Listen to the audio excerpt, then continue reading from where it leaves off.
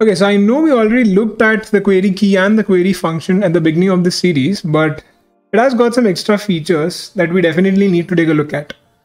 So basically the caching that we saw in the previous video, React Query manages all the caching activities based on the query key.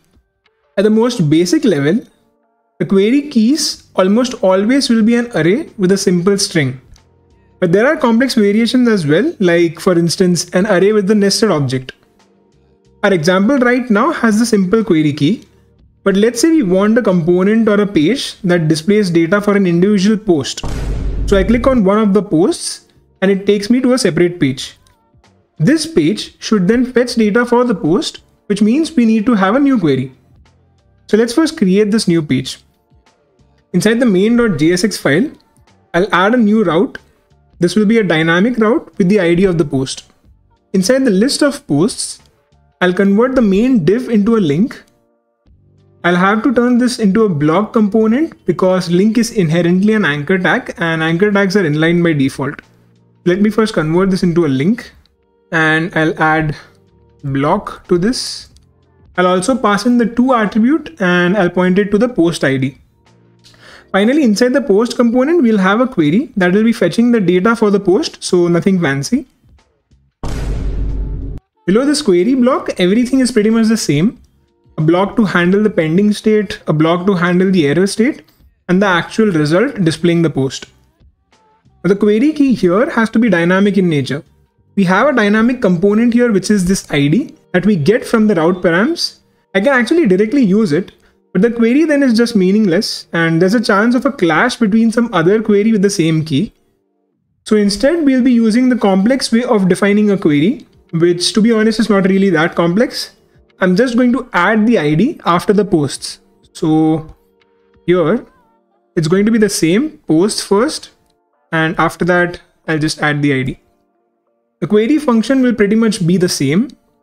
This time, it will have an ID at the end. I'll save this and I'll go back to the browser. Let me first actually start the server. So now if I go back to the browser, you'll find multiple queries specific to each post whenever I click on any of these items. So if I click on this and open up the devtools, you see that the post 3 query has been triggered. I can go back and select some other post as well. And yeah, the respective query gets triggered.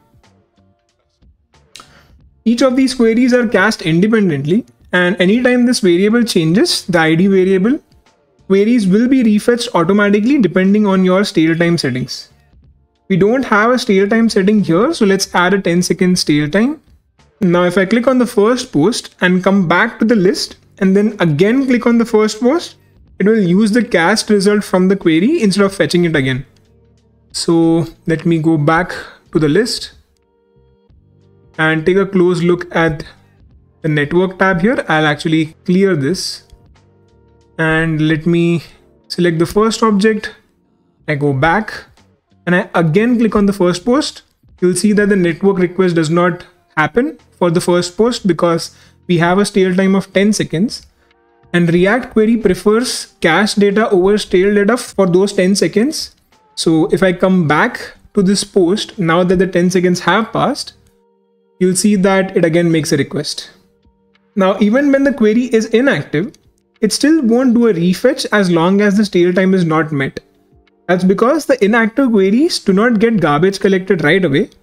They stay in the memory for a while, so they are still used by React Query as and when required. I can pass random things to this query key as well and then access it inside my query function. So let me just add like an object to this query key and I'll simply console log the key inside here. This query key is not exposed by default inside this function.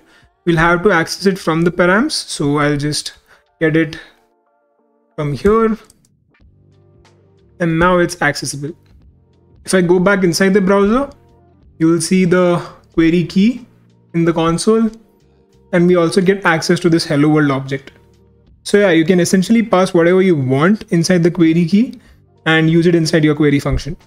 Now, one bonus tip that I'd like to share is to not manually create and add these query keys, at least when you have a huge application. it's not only error prone, but also makes it difficult for you to change the query keys in the future. Like for example, say we have multi-level filters for our post, and these posts could be of type audio, video, text, photo, and so on. Now, if we want to filter based on say audio, we can create a query key called posts audio manually, but a better way to handle this would be to create a factory for your query keys.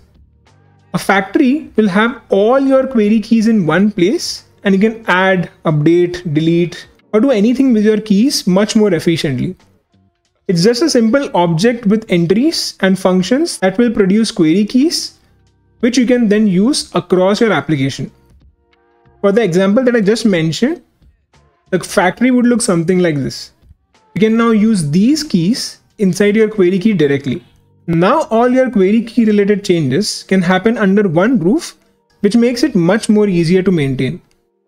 So hopefully this gave you some additional info on the query keys and functions and how we can use dynamic data passed down to a query. If you like this video, make sure to subscribe to the channel, and yeah, I'll see you in the next one.